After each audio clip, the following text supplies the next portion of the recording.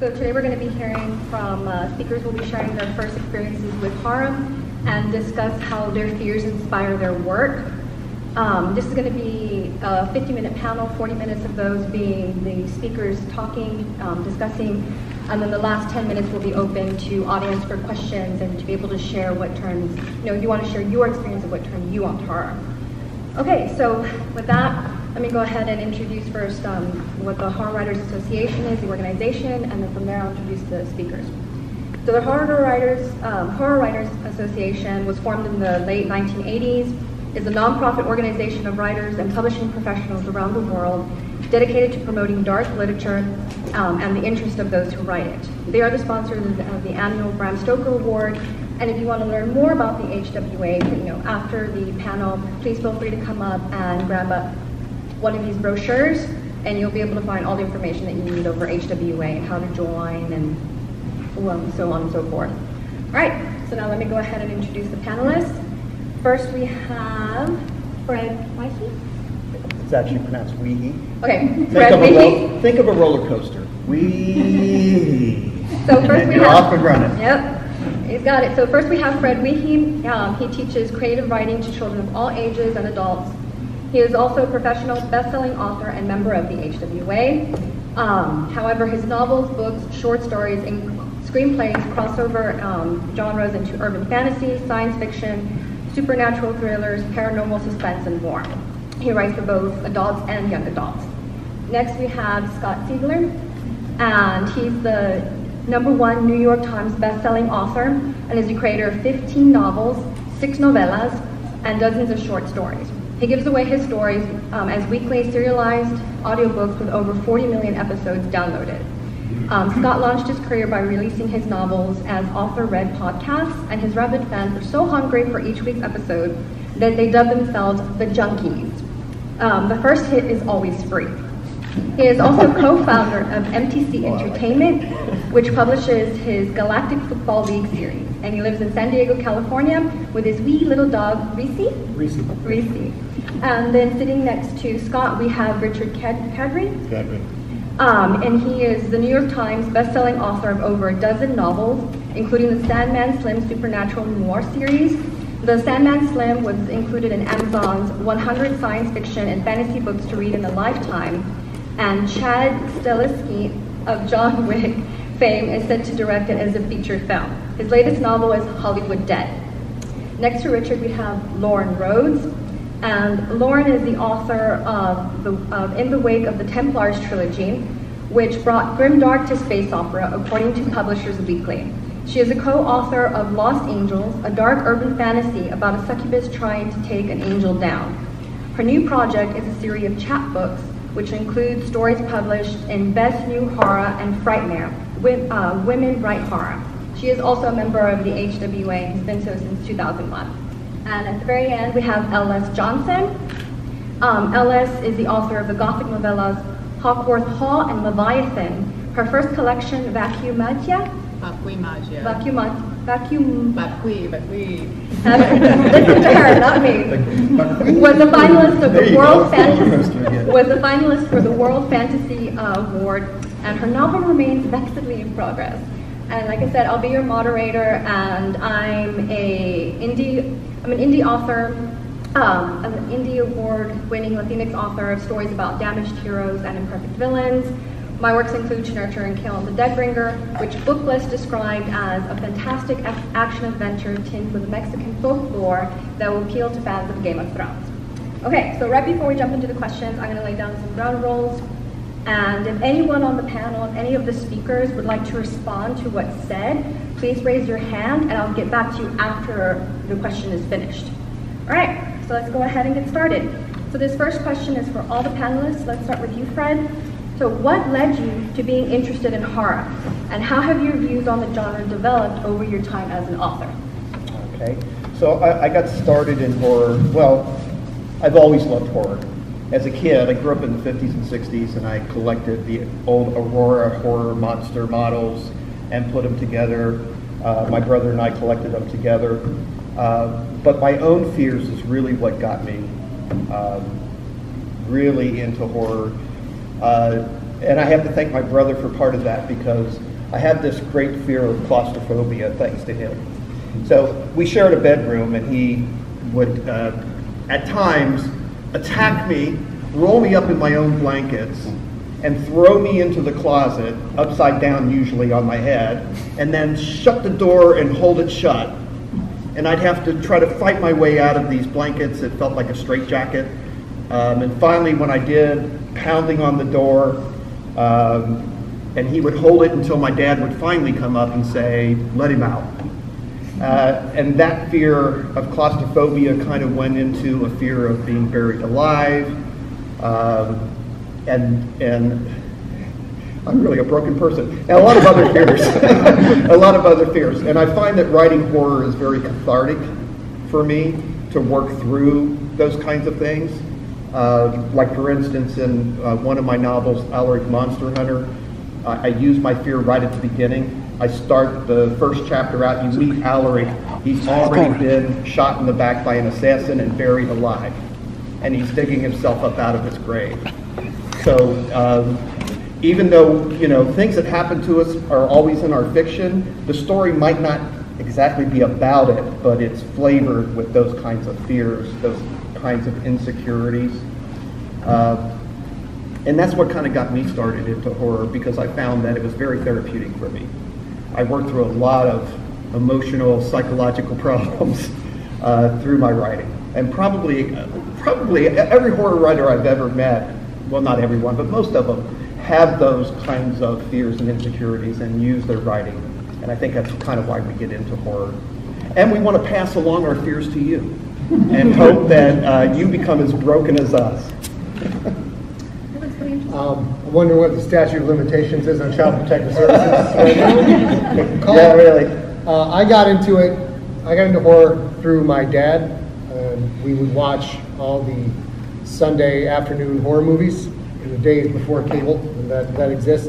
Count Zapula was the guy who would dress up like a vampire and come out of the coffin on Sunday afternoon. We would watch all the mummy films, the werewolf, all those things. We really got into it via that way. And then saw the 1976 version of King Kong, and my dad took me to see that movie, and it was fun because the original King Kong was the first movie his dad ever took him to see. The new King Kong was the first one my dad, first movie I ever saw, same as him, King Kong, many years later. And the scene where Kong is just banging on the bamboo fortress wall, at that point, little Scott started to cry and decided he was just done with all of this. I wanted to go, and he put his arm around me and said, "Nope, we paid for this, we're staying." And he laughed, he thought it was hysterical. So my dad even hung out with his brother. There you go, yeah. They're probably best friends. And then when we left, and I'm wiping away tears and holding his hand, as soon as we walked out of the theater, I asked him when we could go see it again. So something tripped at that point that it was really fun to be scared in that very controlled, safe environment. And that was somewhere about the third grade, so I've known what I've wanted to do since the third grade, and that was to write monster stories. Yeah, I think a lot of people who write this stuff, you're kind of born to it. That's the way it was with me. You went to King Kong. Ever since I can remember, I was watching horror movies, especially anything with monsters. That's what I understood horror to be, monsters. And what changed for me over the years was recognizing, well, first of all, I didn't know that they were horror prose. That was a big revelation. I saw horror movies, and then realizing there are horror books out there, horror stories, and then finding Edgar Allan Poe. And does anybody remember 2 or 3 books called The Tales of the Frightened? Very short stories, very much like Saki stories, like 2 to 4 pages of these little sharp shocks, and that was a real revelation for me. But about this, you had that incident with King Kong when you were a kid. I had it when my uncle took me to see The Haunting, the original Haunting, or we saw it on television, I don't remember. My uncle made sure I saw The Haunting, which I still think is one of the best, maybe the best American haunted house movie ever made. And I still dream about that movie. Still dream about it that first time I saw it. And I think that stuff gets lodged in your head very young, and it just percolates, and it changes over time, so that you can see that there's horror beyond monsters, that you can then see horror in the real world, and horror becoming people, whether they're supernatural people or just in the modern world, Hannibal Lecter. But discovering books and then discovering people in horror was a big, big thing for me. I was not born like this. I was 4 when I was over at a friend's house, and her mom was watching Dark Shadows, and I got to see Barnabas Collins climb out of the coffin the first time, and that was it. So I had 4 good years. And then things changed again. I was 10 when I read Dracula, and I got to the baptism of blood, and I thought, all right, this explains everything. So when I started to write vampire fiction, what I decided the thing that was wrong with Anne Rice was that it wasn't bloody enough.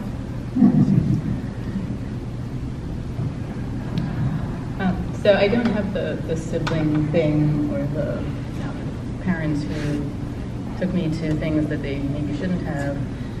But my father was in Vietnam. He was drafted right after he got out of art school, and he was there in 1969. And when he came home from Vietnam, his way of dealing with his PTSD and with the war was to paint it. And the way he represented the war was through drawings and paintings of armies, of skeletons and demons chasing naked human beings through fantastic landscapes. And I grew up with that. When I was born, he was already doing it. I had those paintings were on the wall all through the house. And then the other thing, maybe this counts as a childhood thing.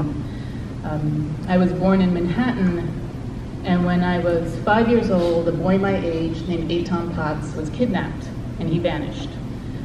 He disappeared in the block from his apartment to his bus stop. He was not found till 2012. And he was the first boy in a milk carton, I think. And it's hard to describe what Manhattan felt like then, but this was the year after Son of Sam, and everyone was terrified. Eitan's father was a photographer, and he plastered the city in photocopies of his boy's face. And it was on the news every night, it was on the front page of all the newspapers, and I dreamed about Eitan for months. I didn't know him, but I felt like I did. I felt like I could, if only I could kind of dream it enough, I would figure out what happened to him. So when a few years later, when I started to discover things like Stephen King, Clive Barker through my dad's Omni magazine subscription, Flowers in the Attic, can we talk about Flowers in the Attic as like a fundamental text here? It felt familiar. It felt like a worldview I had already known in some way, and it felt like this was a way to understanding the world that I had found myself in. Okay, well, yeah, I mean, you have people that were introduced to horror via books, movies, and just life. Real world shit that goes on. So the wait a minute, you're not going to answer? Oh. You think you're going to get off the hook and not answer it? Well, in that case. So, I mean, as far as what turned me on to horror, I grew up in a Mexican household. So my mom was very fond of telling me stories about Mexican folklore, like La Llorona, or that the devil will appear to you dressed in a suit. He's always very poshly dressed in a nice black suit, but you can tell it's the devil because he smells of sulfur. So if a man ever approaches you nicely dressed in a black suit and he smells of sulfur, yeah, you're basically talking to the devil. So I mean, I grew up hearing stories like that, and then my mom was also a huge fan of a lot of the older horror classics, Universal monsters, and then Hammer horror films, the Roger Corman Edgar Allan Poe adaptations. So even though I was little, my mom, that was something we shared together. So I grew up enamored of Christopher Lee, Vincent Price, and then as far as literature, the first experience I had with reading horror was Stephen King. So, and then from there, yeah, I mean, there's no turning back. It made a very positive impact on my life with introducing the darker elements of life, art, literature, and how there's beauty in there. I mean, there's the fantastical, there's the fear element, but there is beauty in darkness, there is beauty in horror. And I also have really come to appreciate horror and how it can be used to highlight what's going on in the real world as social commentary. And that's actually going to be one of the questions which I'm looking forward to hearing what everybody has to say. So that, going back to the questions, you all have expressed what was the experiences that turned you on to horror first. So going on that, have your views on the genre developed over your time as an author? Or like when you were first exposed to it, and then once you decided to have your career as a horror author or dark fantasy author, have your views on the genre changed? I think mine changed right when one of the things that finally pushed me into writing the style that I write was read all the Stephen King stuff, all the vampire stuff, mummies, werewolves, etc. And for me, anything with the supernatural tinge kind of left me wanting at the end because it felt like an open-ended playground. Like some authors, particularly the people who just write until they finish the story and then they stop. I was kind of more like an analytical kid. I'm like, well, that's not fair. This can of peanut brittle now kills the demon, and it didn't do that before. So I was like, and then I read Relic and Jurassic Park in short order, and I was like, oh shoot, you can use actual science and the structure of the sciences and physics, biology to create a context where there are a set of rules. And so that, I think, is something that came more into horror. That's one thing that's changed genre. When you go back to Mary Shelley's Frankenstein, very scientific for what we knew at the time. And then there wasn't a lot in that category until early 80s, I think, when the Jurassic Park came out. And so that's one of the things I saw change. And then that was my gateway into creating horror. So almost all of my stuff is hard science, real physics, and then it takes a leap. If it didn't take a leap, it'd be a bunch of people sitting in a lab where nothing happens with a petri dish, and that's not very exciting. So you got to take some liberties, but you can create this rule structure where it's more of a mystery. The reader or the audience can try and guess what's going to happen based on a common rule set everybody has. It's one of the big changes I've seen in the industry. So Lauren had her hand, but so sorry. Like if once someone's to call on them. But going back to the petri dish real quick, Scott, as an ex-microbiologist, yeah, I can attest to that downtime, it's very boring. And that's what you don't see on TV and in the books, is the downtime between trying to get the results. So yeah. So Lauren? Well, my trilogy combines horror, like the Hammer horror, Christopher Lee and his elegant suits and all of that, and space opera, because for me, the Star Wars universe is really dark. It's one of the things I like about it. There's slavery and people blowing up planets to make a point, to impress some teenage girl. And I wanted to carry that over in space opera, kind of combine my love of horror and my love of space opera to make something new. And I think there's more of that now, where the boundaries are fluid, going back and forth. And your work is sort of fantasy, but sort of horror. Yeah, I don't. I write horror, but I see it as a different place than my major book series is Sandman Slim, which I see as fantasy with horrific elements. But then I write horror short stories on top of that. And for me, the big revelation was finding the contemporary world in horror. I grew up with monster movies, and again, the Hammer stuff. It was all 18th, 19th century stuff. And to find horror in your next door neighbor was a big revelation for me. Most of the horror I've written is set in the contemporary world, is very much based on, kind of a simple, banal set of characters who aren't special, who just find themselves in strange situations. My story that Ellen Datlow commissioned a while ago, Ambitious Boys Like You, is house invasion. And it just goes terribly wrong. And that's kind of based on an experience of mine, not home invasion, but I was a little criminal kid, and I stole cars, things like that. And I thought I was a real criminal and a gangster and everything. And then I met real criminals. And they were the scariest people I'd ever met. The kind of people who would take you out behind the garage, shoot you in the head, and go have a hamburger without ever thinking about it. And so my horror is kind of more comes from those elements than the supernatural, although the supernatural leaks in there.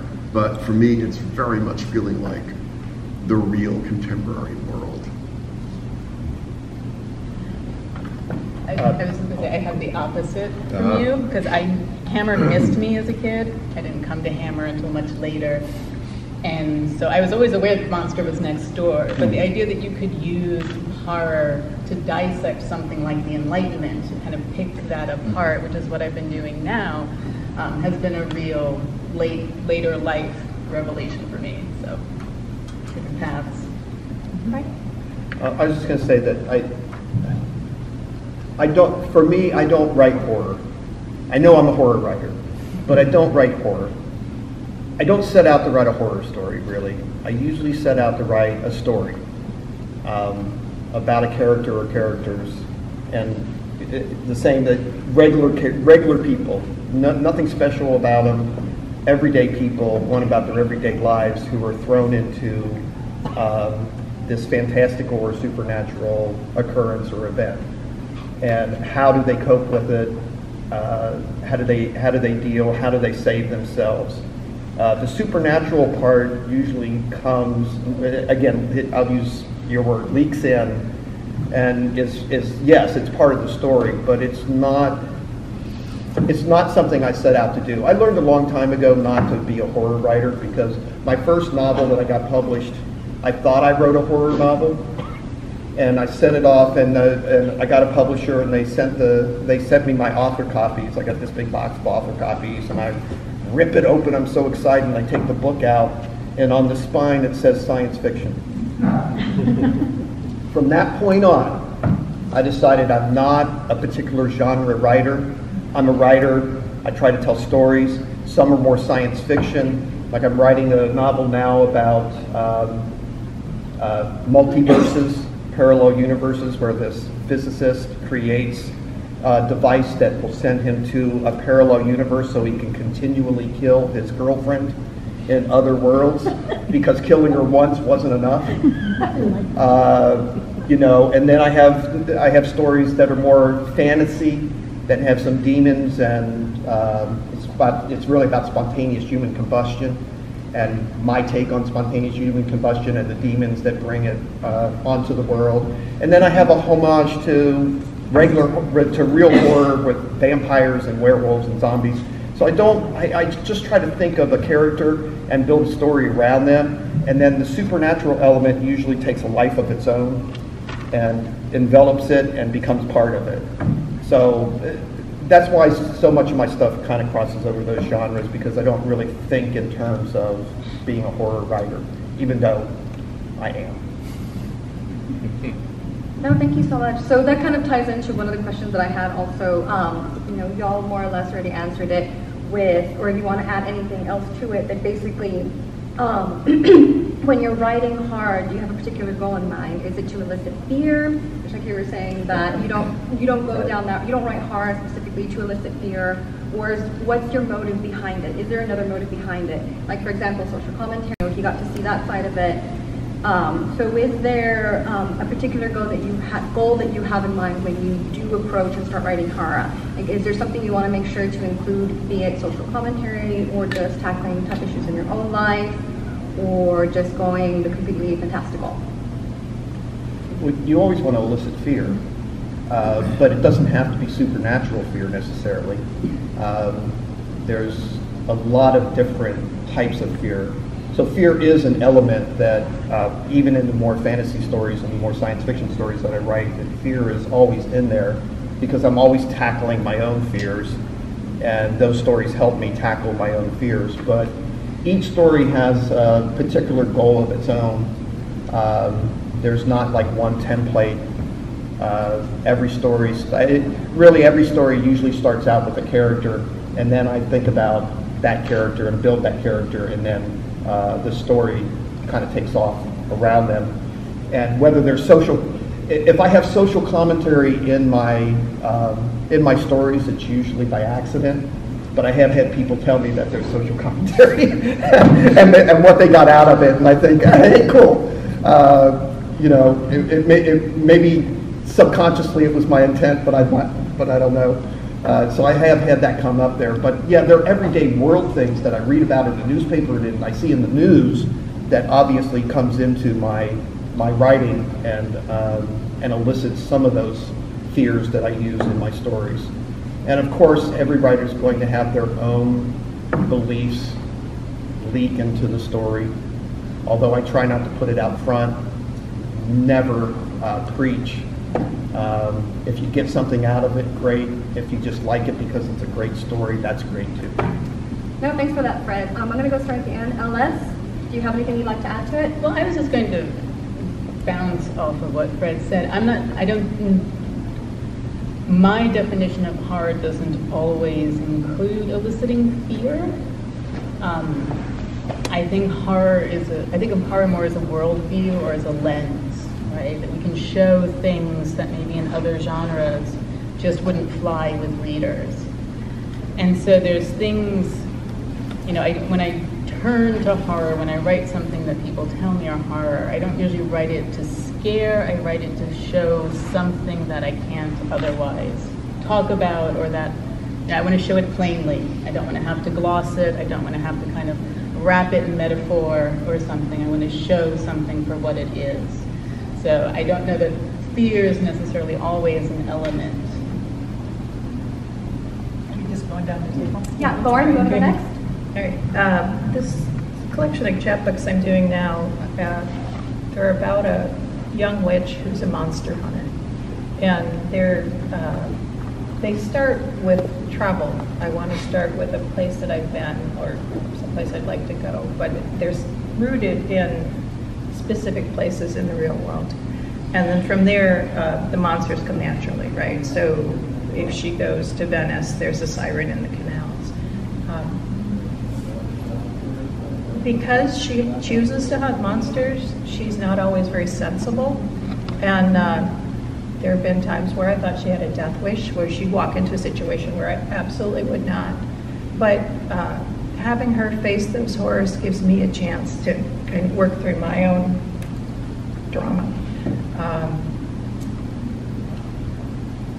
I'm interested in the way that the tales that different cities have color the people that live there. And she gives me a lens. A lens is a good word. To look at those, to look at specific places and specific stories.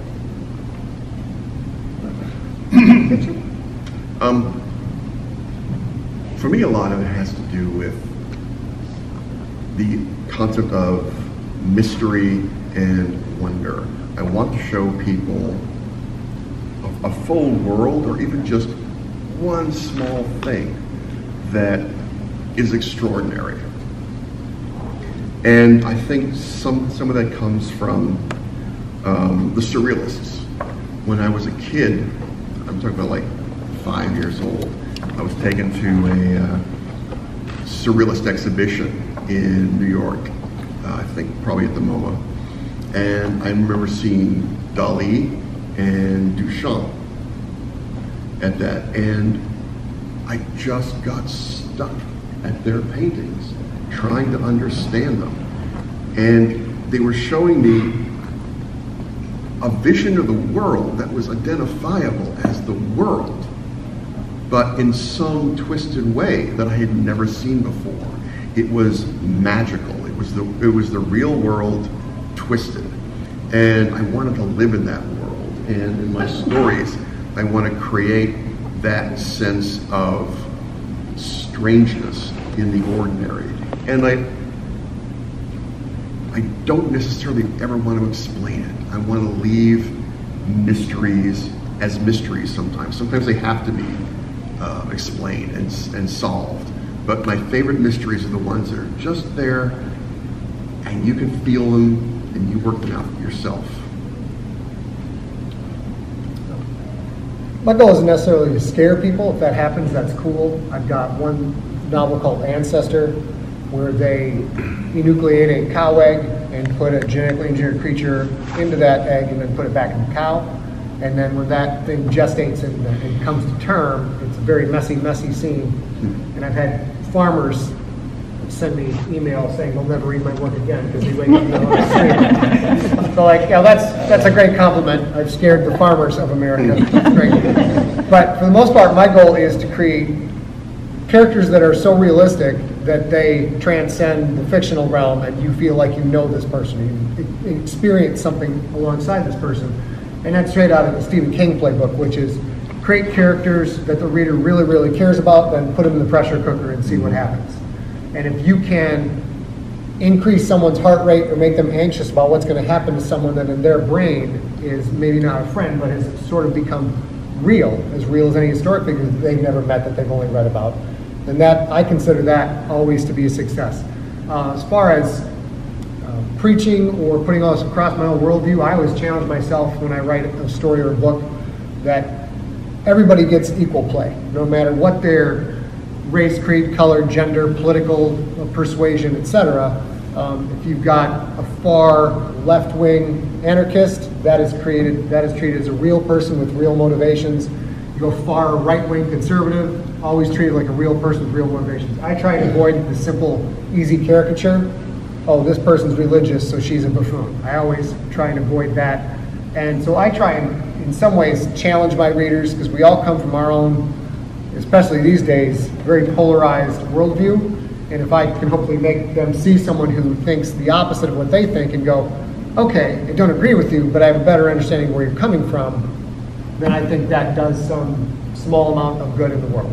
So if I do my job right, if you guys go get my books, you will all think, Scott thinks exactly like I do. He's right in my wheelhouse. Me and him are like this politically.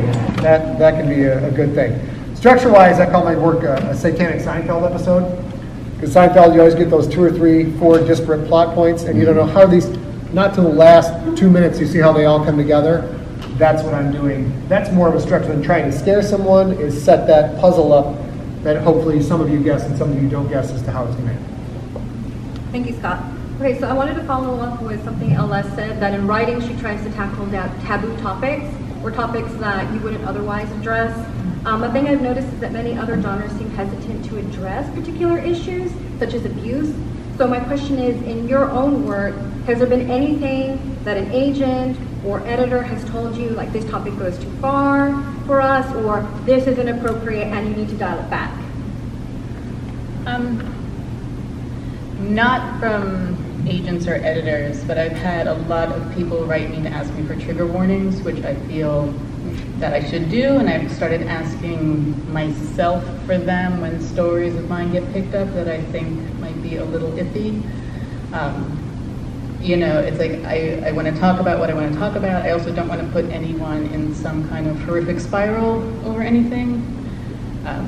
But yeah, I have not had agents or editors per se, but again, you don't know a lot of times with the rejection process what exactly you're getting rejected for either. Yeah. So. Do you put those in the front of the story, or do you back off something triggerish? I don't back off. I just put it up front. Like this story includes X, Y, scenes of X, Y, and Z. Okay. Because I mean, I know, I feel very strongly about them. I know some people are wishy-washy, or oh well, you should just read it and deal with it. I read Kate Elliott's first, I think it's The Crown of Stars, that fantasy series she did with the really creepy, rapey guy, and I could not get that book out of my head for months. And I wished to God that somebody had just said up front, this is not your book, please don't read this book, you won't get this out of your head for months. And so having gone through that, like, I don't want to put anybody else through that, so I just try to put it out there. It's there. If you want to go there, that's great. Come along with me. If not, no harm, no foul. Thank you, Les. Richard, do you have anything you'd like to add to that? I've never had anything rejected, or I work with pretty good editors. I mean, most of the horror, specifically horror I've written, people like Ellen Datlow have asked for it, John Joseph Adams. They know what I do, and I know what I do, and I know my own limits. And for me, the big thing that I don't go for is sexual violence, because I think it gets trivialized in a lot of popular fiction or simplified. And I don't ever want to do that to something that it can be life-changing. That's my one bit of censorship for myself, is I just don't want to ever go into that and ever take a chance on trivializing that particular act, which is a horrific thing. Just piggyback on that. My big thing is babies and kids, and actually puppies. The one thing I absolutely stay away from is anything that has to do with pedophiles, or pedophilia, or children getting tortured, or things like that. I think that goes too far. Now, there are some things with children. I don't have a problem with Stephen King's Pet Sematary, where the child dies and they bury him and he comes back to life as something else. But if it gets into, I've read some things where it actually got into like torture scenes and things like that, and I draw the line there. I'll put it down every time. Just don't mess with kids too much for me. Thank you, Fred. Lauren, Scott, do you have anything you'd like to add to it? Lauren? I've only had two things. I think I've gotten absolute firm pushback from an editor at a publishing house. One was weird. It was character was a self-cutter, and he would, when he got stressed out, and he would cut himself, and that provided some form of release, and then he would bandage it up. And the editor's like, "That's ridiculous. We're not going to have that in there. Like, this is an actual thing about what people do." Yeah. So that was weird, and it was. There's a whole TV show on that. Was there? Sharp Objects. Oh, is that right? With Amy something. Yeah. The whole thing. She goes back to investigate these missing kids, and she is a self-cutter from when she was a teenager and starts self-cutting again. Send that editor the DVD. It's out now. So that was rejected for you, Scott? Yeah, he was a great editor, but once in a while he would that's not going in this book. And it was only like book number 2, so I didn't realize that everything the editor says is largely just sort of a suggestion that you can ignore if you want to. And then some of my female antagonists, I got pushed back on them, that they were too violent or too over the top, and it was confusing as a young writer, because I'd be like, this was a dude, you wouldn't have said that ever. Yeah, I was going to ask